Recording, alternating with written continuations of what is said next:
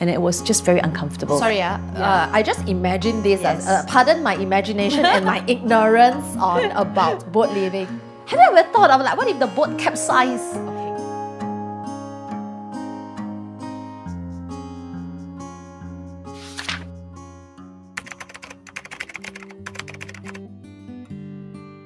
So that's the thing, before that we did our homework already. So we realized that, in a stormy condition, a boat is still able to sail. All right, you probably will not be able to make too much way ahead in covering the distance that you want to reach your destination, but it is not supposed to capsize.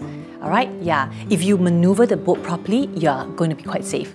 So there's a certain direction that you have to point your boat towards so that whenever the waves come, you're actually cutting the waves. So if you allow the waves to hit you on the side, that's when the boat will roll over. So Darren, after learning all these things, he assured me, and then we spoke with sailors who have met with really, really stormy conditions out there. We felt that we were ready to take it on. And I think thankfully, because of the homework that we did, so when we were really met with it, that gave us the confidence that we will ride it through. But even then, I must tell you frankly, back there, when we were in that ship, I was praying. I was really praying. Okay, please don't let this be the last day, on Earth. So because I believe, do you know how to I went through the lesson with Darren, but he's definitely the sailor.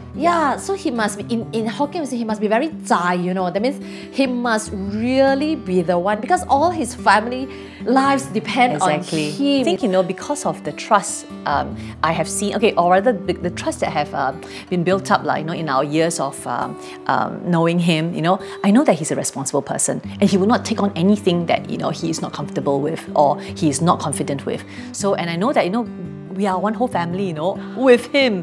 So if he says that he's confident and, he thinks that he has that necessary skill set, then I want to give him the blessing to trust him. And so we went and he proved himself. Yes, I believe so. You are all safe and we're sound still here. right We're still now. here. Yes. And one of the key things about sending children to school is about socializing, getting to know friends. Yes. So won't you be afraid, if they are homeschooled, they don't get to really interact with other people, it might affect their social skills? That's why I went to have more children, you see, so they can interact themselves. No, I'm just kidding.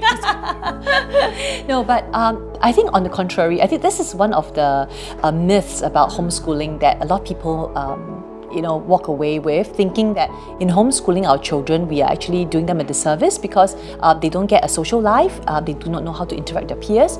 On the contrary, because they homeschool and because we take them out to have different experiences in life, they actually do not just interact with their peers.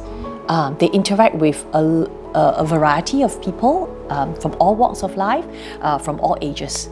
So, the most classic example I will quote you is my third son, or rather my number 3, my second son. Okay, personality-wise, he's very outgoing, but he is not shy to speak to adults, about anything and everything on his mind.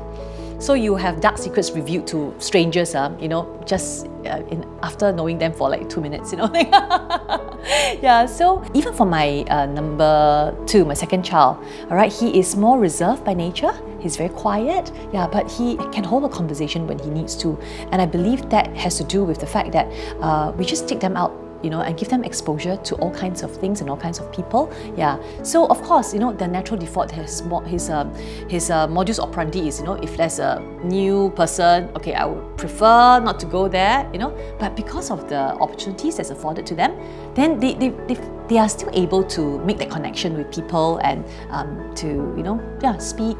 And relate to people. So I think social skills wise is not hindered in that sense. I'm really thankful for the opportunity to have homeschooled my 2 boys, 2 middle boys especially, because it was through homeschooling that I realized that it was a good fit for them in that they had a much slower time coming along in terms of reading, because both of them are dyslexic. So because of the dyslexia, it actually caused them, especially for my elder boy, he is very precocious. So when it was revealed to him that he has a learning difficulty, challenge, he took it quite hard. So for children who are, a little bit more understanding of, the situation at stake, he was very upset. He said, no, why so unfair? Why is it going to be me? How old was he when he knew this? About P3. So he was about 9 years old then. Alright. Yeah. So you discover because certain things he didn't write properly, and why is he always getting this kind of error? The reversals are evident, Yes. all right, to start off with.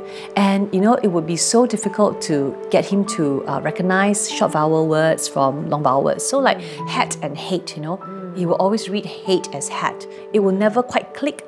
So it's to do with their processing, their working memory and all that. Yeah, and so we sent him to do a diagnosis, and so the diagnosis came out that, you know, he's higher functioning. He's actually quite high in terms of his IQ, but then it's just that it's going to be a problem because his brain is just not wired that way.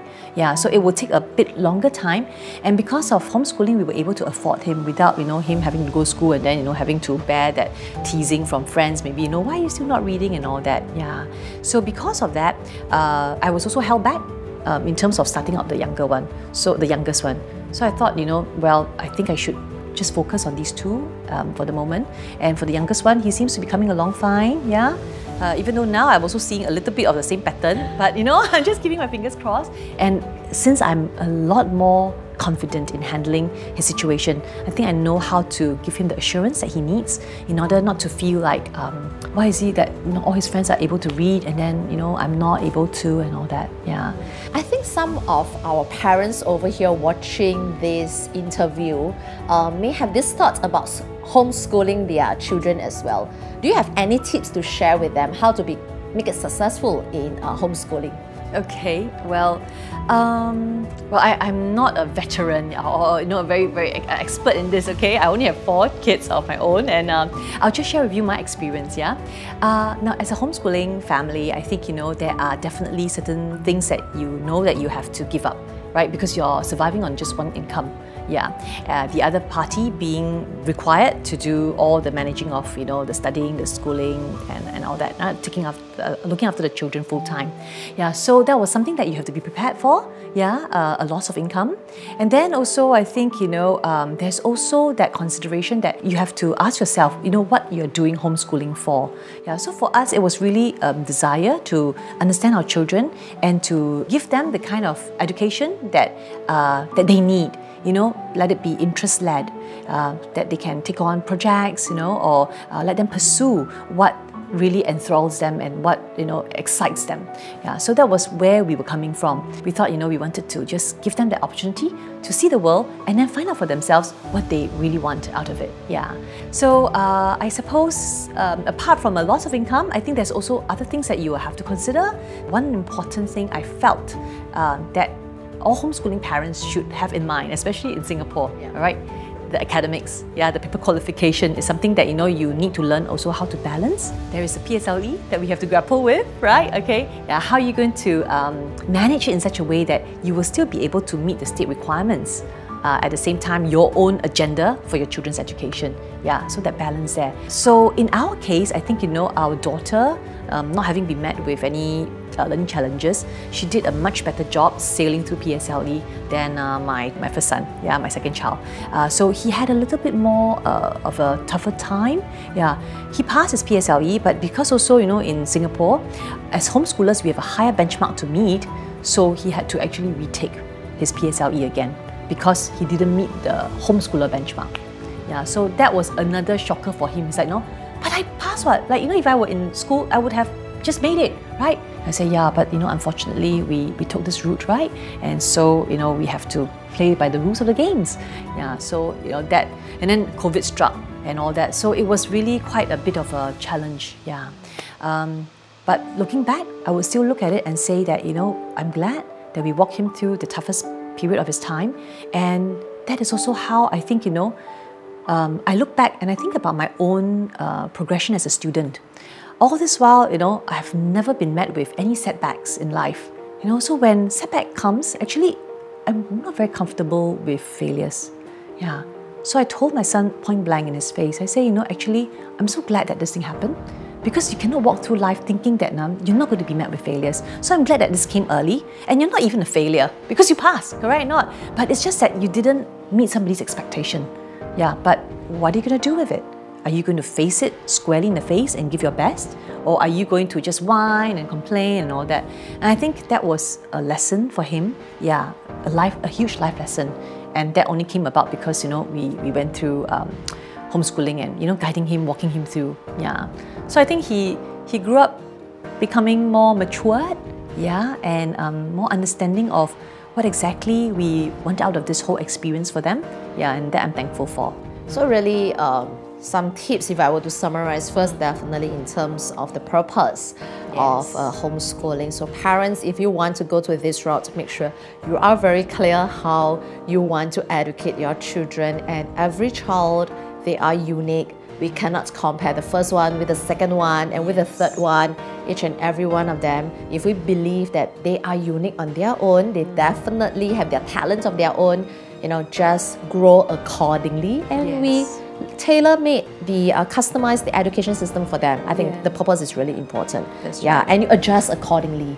Yeah, so I think homeschooling parents really need to be highly adjustable according to how they learn, you know, what is the best methodology to get them through. Yeah. Especially as homeschooling parents, probably like hearing from Evelyn is about juggling between the system versus tailoring to their needs. That's right. Yeah. And of course, the third part would be finances. And this is a major part, right? Because in order to homeschool, really, both parents, one of you definitely need to stop work to focus on their education. You're going to be out of job for that period of that whole year. We were actually planning for the whole year. You know, Darren once in an interview quoted that, you know, we actually needed about 100K to sustain. The 100K, you know, oh, what do we do? So we have to save, right?